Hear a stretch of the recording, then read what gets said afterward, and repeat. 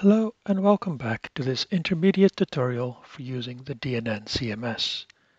My name is Francesco Iramita, and in this video we will go through all the steps you need to create a blog item on your website. Start by logging into your Bond Test website and then going to the page where the blog is located. Once here, move down to where the articles are located and press Add Article in the bar above. This will open a form with all the parts of the article. I'll go over them one by one. First is the title field. As its name suggests, this field is for naming the blog article and will be shown above it. The subtitle is not actually used, so this can be skipped. Next are the categories. These are shown above the article to let people know what it will be about. This is a required field, and at least one category must always be chosen.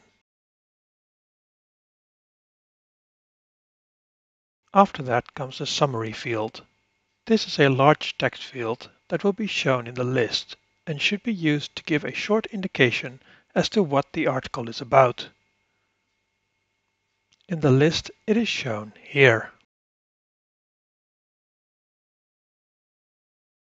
Then comes the detail field. This is where you will put the entire article. This is the text that is shown after people click on the article. The text field is not used, so this can be skipped. Next, we will need an image to add to the article. This will be shown both in the list as well as on the article page itself. To start, click Add Gallery in the Gallery panel. Then, select an image you would like to use from your computer. Don't forget to click Start Upload, as selecting alone isn't enough. It is also possible to add documents like PDFs to an article. This works the same as adding an image. This will only be shown in the article itself.